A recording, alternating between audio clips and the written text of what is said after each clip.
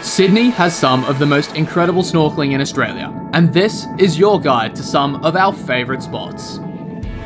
Starting off our list is one of Sydney's most northern points, Palm Beach. To get started, head down to the south end of the beach and swim out over the shallows past the rock pool. Keep an eye out around the interesting rock formations for some unique wildlife like cuttlefish and octopus.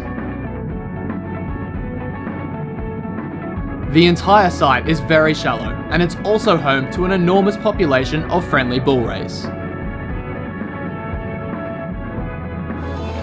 Next up on our list is Shelley Beach. To get there, we hopped on a ferry from Circular Quay and walked around to Cabbage Tree Bay.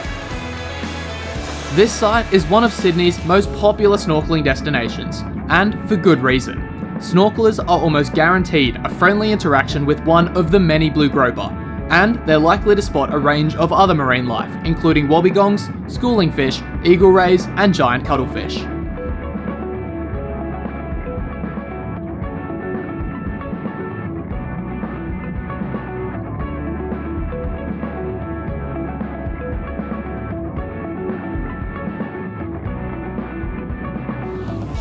For any seahorse lovers out there, Clifton Gardens is a must-see. The entire site is no more than 2 to 3 metres deep and is home to one of Sydney's largest seahorse populations.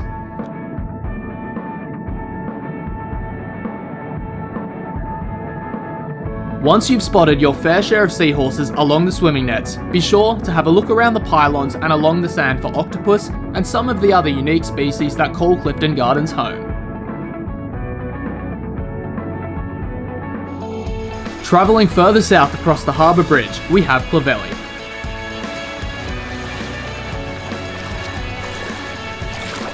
This is one of Sydney's most beginner-friendly snorkelling spots and promises a range of fish life, clear water, and a number of resident blue grouper.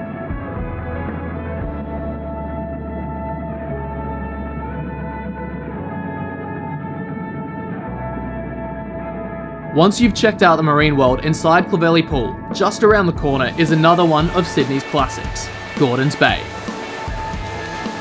This site offers some very similar wildlife to Clovelly Pool, with some notable additions, including Port Jackson sharks and wobbegongs.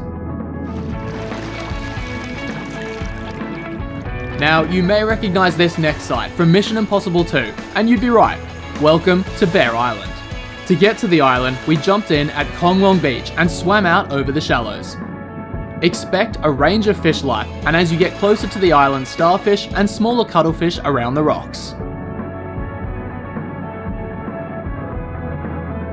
But better yet, on a clear day, you'll find some of Sydney's most impressive sponge gardens.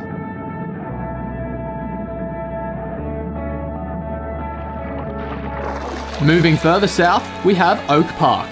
As well as being one of the Sutherland Shire's best beaches, on a calm day it also offers snorkelers a lot to see beneath the surface.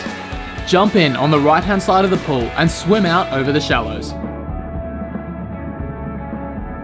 Keep an eye out for schooling fish, large rays, some beautiful sponge gardens and vibrant sea tulips, and the resident school of old wives.